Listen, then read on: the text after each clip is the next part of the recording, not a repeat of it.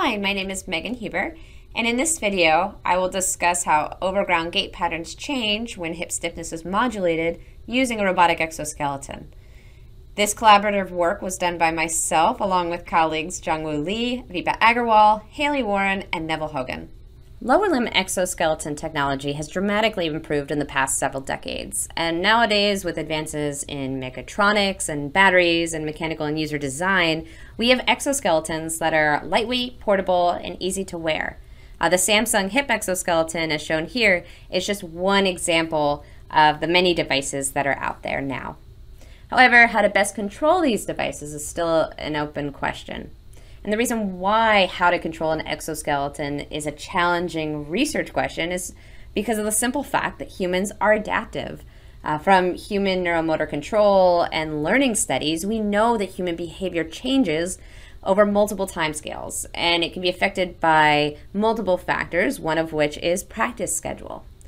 Thus, it's important to characterize how the human responds to a given exoskeleton input, as that response tells us the following.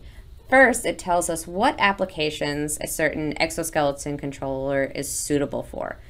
For instance, when you're trying to augment or assist a human, the goal behavior is defined for the coupled human-robot system, whereas for rehabilitation, a goal behavior is defined for the human once that robot is removed.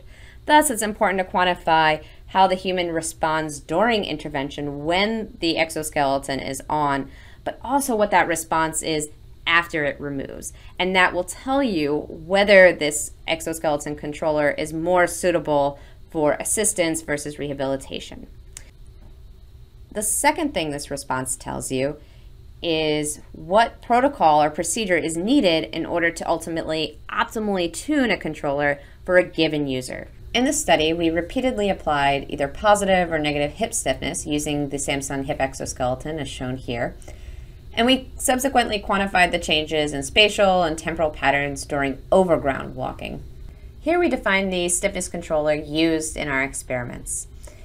We emulated a virtual spring in between the two legs and set the stiffness value to either positive or negative 5 Newton meters per radian. Essentially, the positive stiffness controller acted to push the legs together, whereas the negative stiffness controller acted to pull the legs apart from one another. As for the experiment itself, 4 healthy adults participated. Each participant performed a total of 8 walking trials, and each trial consisted of 120 strides, again, overground in a long, straight hallway with low foot traffic. In the first 2 trials, which were considered baseline trials, participants walked with the exoskeleton on, but it was not powered. In the remaining 6 trials, participants walked for 20 strides, and then the robot was turned on or powered, and it remained so for the next 50 strides, and then it was turned off and remained off for the remaining 50 strides. Participants performed 3 trials with negative stiffness applied, and then another 3 with positive stiffness applied. These trials were performed in a blocked manner, and the blocks were counterbalanced. After data collection, we then calculated the following for each individual stride: the stride time, the range of motion of the relative angle between the 2 legs, as well as the range of motion of the right and left leg individually, as well as the maximum values and minimum values of each leg independently. In our first analysis of the data, we asked the following 2 questions. 1, do short applications of hip stiffness affect gait behavior? And 2, how does this effect evolve with repeated applications? And so to address these 2 questions, we performed the following analysis. For each stiffness condition, positive and negative, we performed a 2x2 within subject analysis of variance, or ANOVA, on each measure. Our first factor, controller state, was either on or off. And then we had a second factor, which was trial, which was either trial number 1, 2, or 3. The results of this analysis yielded the following. First, we found that adding negative hip stiffness increased the average stride time, but adding positive stiffness had no effect on mean stride time. And then in both cases, positive or negative stiffness, neither had any effect on the variability or standard deviation of stride time. And you can see this in the two figures to the right. Now turning to the spatial measures, we found that adding positive stiffness decreased the range of motion of the relative angle between the two legs, and adding negative stiffness increased this range of motion.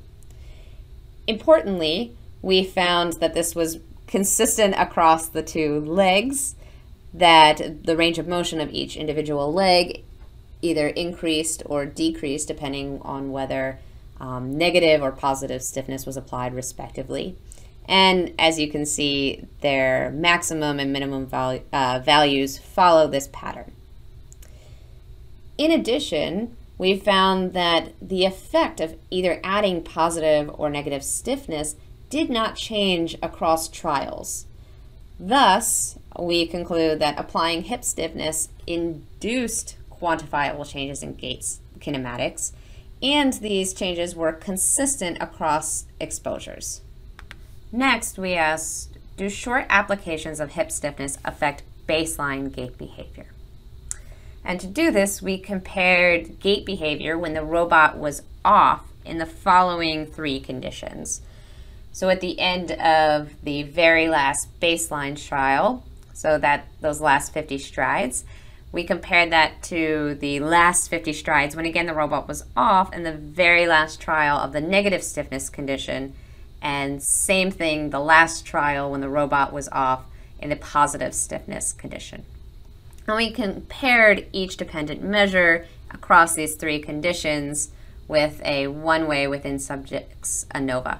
In other words, what we're doing with this analysis is looking for any after effects of applied hip stiffness. Ultimately, this ANOVA revealed that there was no effect of condition on any dependent measure. In other words, there are no after effects of applying hip stiffness. This can be seen in the phase portraits for each subject shown below. When you have positive stiffness applied, as shown in the light blue, you see a smaller orbit for all subjects, and when you apply negative stiffness, you see a larger orbit shown in purple. What you'll also notice is that there are three lines or three orbits that are plotted on top of one another. Baseline, negative stiffness off, and positive stiffness off, the last two indicated with dashed lines. And what this is showing is that gait behavior, no matter whether positive or negative stiffness was applied, ultimately returns back to baseline as soon as that applied stiffness is removed.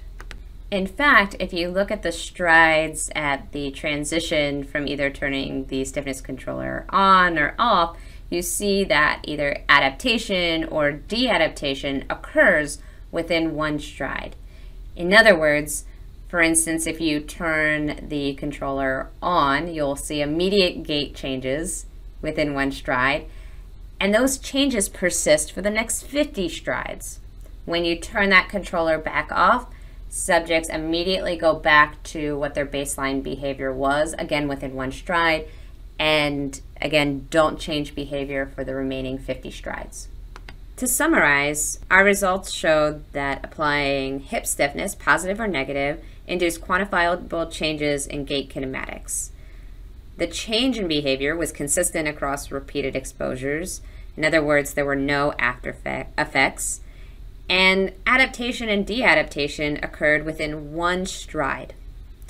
And while not shown here, if you refer to the paper, these findings were consistent with those reported during treadmill walking. And these results are significant for the following reasons. First, the lack of any observation of after effects suggests that this may not be an appropriate controller when it comes to rehabilitation. Two, applying hip stiffness does not appear to interfere with the underlying neural control of locomotion, meaning that this may be a viable option when it comes to assisting or augmenting human locomotion. And lastly, because the time scale of adaptation and de-adaptation is very quick within one stride, that means personalizing this controller to an individual will not require extensive testing. If you have any further questions or would like to discuss this further, please reach out to either myself or my colleague Jongwoo Lee.